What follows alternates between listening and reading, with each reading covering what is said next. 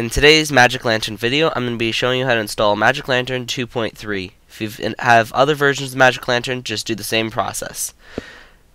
Put in the SD card that you want Magic Lantern on, turn your dial over to M mode, or you could be in CA mode. I was on it on accident. Menu upper left, go over to the wrench where that says format, use your set button, and you can use the garbage can button to do low level versus normal formatting. I'm just going to do a low level format.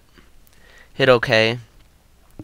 And as soon as that's done, we're going to head over to the computer. Okay, so go to magiclantern.fm. Then you're going to click on the download tab. Click on the current stable release version 2.3 or whatever other version you would like to install. It'll take you over to this release notes page, so you just scroll down all the way down to the bottom. You'll need to donate around $10 or something like that to get the free download. And you'll click on that link on the bottom. And this is going to take you over to the form. You'll have to log into this. I'm already logged in. Next, we're going to click on this download link. Save it to the desktop. And then as soon as that's done saving, while it's downloading, this would be a good time to place your SD card that you formatted and place it into your SD card reader into your computer. Once it's done downloading, double click on it and extract all the files onto the SD card. So you're going to extract the files, then you're going to find your SD card by hitting browse and then go to my computer and then go down to your removable SD card and just place it right onto the root of the SD card.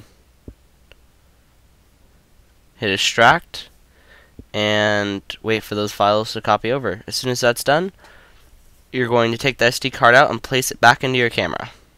Make sure your camera's on M mode, and we're going to turn the camera on.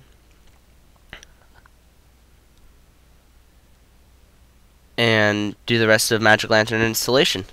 Hit menu, upper left, and then go over to the third wrench over and go down to firmware version 1.0.9. This is the current for the T2i.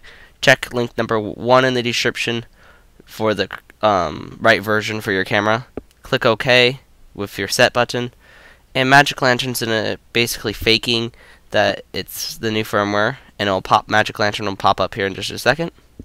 Okay, so it says the boot disk flag is enabled, and you can now restart your camera.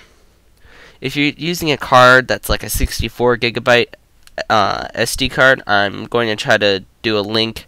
It'll be link number 3 in the description. So start up your camera again, and you can see where it says 1.86 gigabytes, or actually it's 1.8 gigabytes. That's Magic Lantern. Garbage can button to access the menu. You have your set button and your arrow buttons to navigate, your display buttons to go back in Magic Lantern, and also on the very bottom of the screen it will give you a brief description of what it is. This is Matthew from MatthewRicci.com. If you have any questions, leave a comment below and like this video. Also, check out these other videos. Thanks for watching.